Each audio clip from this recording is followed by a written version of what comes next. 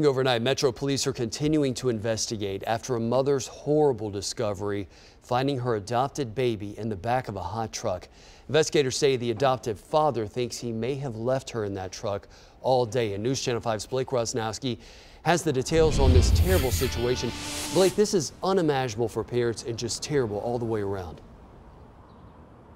Absolutely, Amy and Adam. Just a truly heartbreaking story that we have to report this morning. We're told that Metro Police were called out to the home on Virginia Avenue in the Inglewood area yesterday after the adoptive mother made this horrible discovery.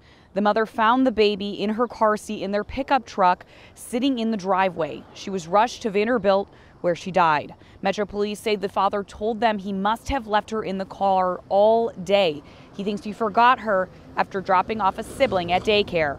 Our Storm 5 meteorologists tell us with a high of 89 degrees yesterday, the truck could have reached temperatures as high as 130 to 170 degrees. Safety experts want to remind you to look before you lock to avoid these horrible cases. One of the easiest ways to remember is to check the back seat and possibly leave something important like a purse, or they even say taking off a shoe and putting that in the back seat next to those children to avoid this. Now, according to kidsandcars.org, this marks the 30th death in 30 years, and that makes Tennessee the 8th in child hot car deaths in the nation. Metro Police are continuing to investigate this case, but have not yet made any arrests. Live at the East Precinct, Blake Rosnowski, News Channel 5.